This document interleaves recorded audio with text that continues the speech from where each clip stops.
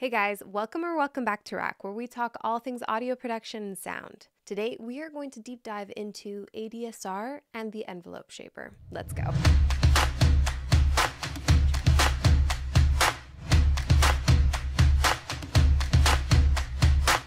I'm Dariana Everett. I'm a singer, songwriter, producer, and RAC grad. What is ADSR and why do you need to know about it? ADSR stands for Attack, Decay, Sustain, Release. This describes the four essential components within a sound, representing the four stages of sound and modulation. Let's imagine a piano key. When struck and held, it creates a near immediate initial sound, which gradually decreases in volume to zero. So it would have specific sonic characteristics of attack, decay, sustain, and release that can be expressed visually in an ADSR envelope. So let's go over the four stages of an ADSR envelope. Attack. The attack phase begins the moment a sound is made. This phase determines how quickly a sound reaches full volume before entering the decay phase. On an analog synth, this phase is typically instantaneous. On some modern synthesizers, like MIDI pad controllers, allow for the attack time to be delayed. Decay. The decay phase determines the level of a drop from the peak level to the sustain level of a sound.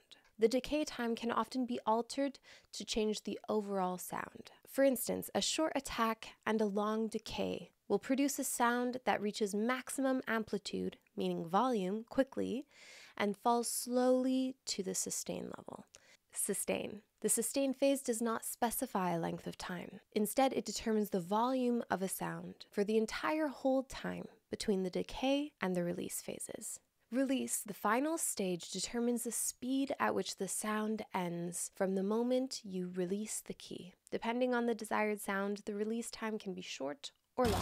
Let's look at 4 ways to use ADSR envelopes in music production. Using an ADSR envelope generator, you can alter the stages of the envelope to make even more complex sounds. Long attack, long release.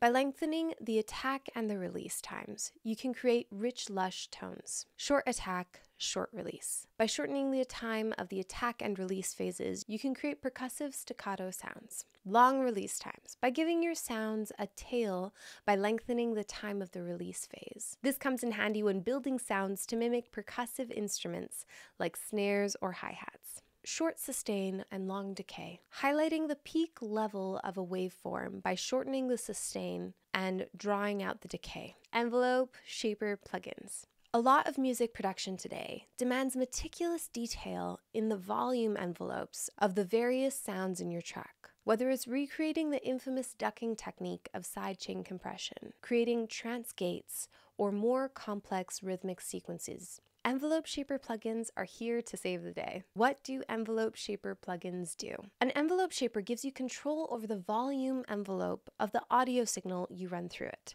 This is most often done by using a curve you can draw in, which automates the level of your signal. This basic functionality, however, is just the start of it. Many envelope shapers combine basic shaping with more advanced features to give you even more control. Some even incorporate compression and pulse width modulation to give you that extra bit of precision and ability to shape your sounds. When and where can envelope shaper plugins be used? Envelope shapers can be used on individual sounds or instruments and on group tracks. You most likely not use them on your master channel or mix bus. Envelope shapers are a type of dynamic control, so they can often be seen as another way to get done what you could also do with dynamic range processors, like compressors and expanders in another way. The main difference is that where dynamic range processors react to the incoming signal levels, envelope shapers, at least in most cases, execute your volume curve independent of the incoming signal.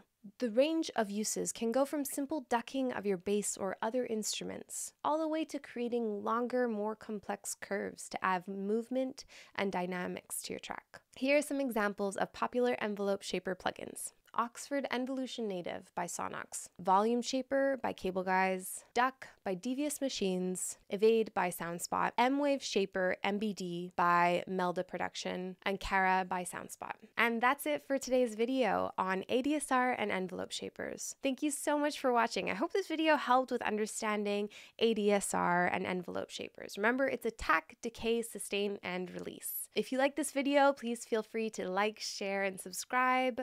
We post videos every week, and I'll see you in the next one. Bye.